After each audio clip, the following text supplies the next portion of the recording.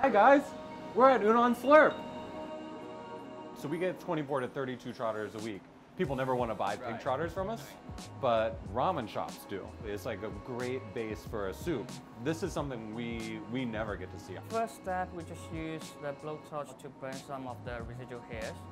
Is it something that you would eat like on a Sunday, or is it like... It's like a regular home cooking dish. Regular like, home cooking. Yeah, in my house, my mom would usually make it, but it's just gonna be like a really nice hearty stew with some soybeans. Those are really good as well.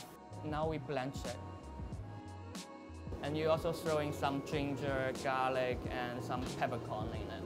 We usually add some cooking wine to the water that we use to blanch the pig trotter, just to remove some of the funky smells. Now we put those in the stock that we braise those in.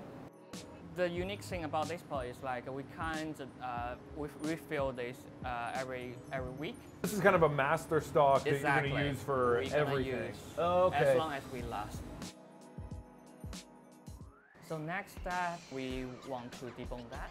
So you still want to leave some of those soft bones in there, so it kind of gives that crunchy texture almost. So you want that variation in texture, you want to maintain that.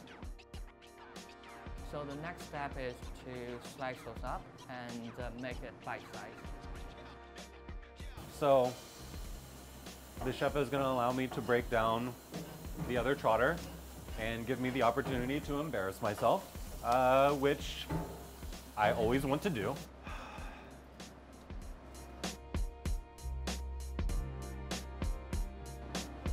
You know, I've been butchering for 12 years now, but I've never known exactly how much meat was in between all of these bones. Now you see why we take this off the menu. Yeah.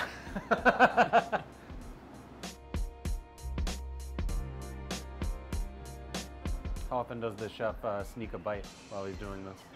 Like every time. Every time? Yeah, you can do that. So if I sneak a bite? Go ahead. Oh my God. Wow, wow, wow, wow. Come on, man. You're going to carve the turkey and not give me a bite? That is incredible. There's so much happening there. The textures are really, really welcoming. To me, it reminds me of duck. Like, oh, the texture. Yeah, the fatty. meat, yeah. It's just, it's incredible to see a piece of meat that we see every day. Totally. But I never appreciated it on this level. It's amazing to me the amount of flavor you packed into this with just, you know, blanching it and then cooking it for an hour and a half. And now you have something very, very special. So what's the actual dish that we're going to have tonight? So the first one we have here is our Hunan charcuterie dish. Okay. You can see here on the cutting board is pig here, that's beef shank, also tongue. Is this all going to be served together? Yes. Okay, cool. And these are all cooked in the same broth? Yes. So there are like a lot of similar flavors, so it is kind of a texture experience that you're So you get to, for this dish, you get to experience the different texture of a pig and also cow. So you said this is a traditional Hunanese dish. What differentiates Hunanese cuisine from other Chinese cooking? So the main difference probably the use of fresh chilies as compared to other cuisines like say Sichuan cuisine, which is also known for their spiciness. But in Hunan cuisine, we usually use a lot of fresh green longhorn chilies, and also Thai chilies.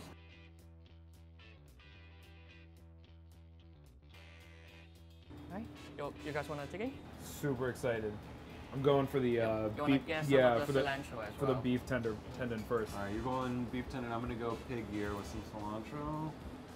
Whoa, man, that is so good. I love the collagen, a little bit of bite, like, and you really, yeah, it's spicy, but you just get it at the end, like everything up front. It's just all of that braising liquid. That's so freaking good. And what's so cool about this too is that, like, I don't know, personally, when I think about charcuterie, I think Italian or French, like flavor profile and everything, but this is same components, same everything, just a completely different presentation, completely different flavor profile, but is so much more powerful in flavor. It's amazing. Yeah. It's so much more interesting. Yeah, I gotta say, as a dish, it's so cool to have the whole thing be 3 completely different textures. It's like, it's super fun to eat because the texture and the taste is different on every single bite. Trying to experience, you know, those different cuts and also textures. Yeah. Yeah, you get the cut, like the skin, it has like a little bit of like gumminess and like sweetness from all the collagen, and then you get the tendon, which adds a little bit of crunch, and then you have the meat, which has that like kind of like fall apart texture, and you get them all in one bite. Yep. It's amazing. I love this dish. I love it. Thanks. For more videos like this, click here. Oh, like a little baby bird. Oh, baby bird.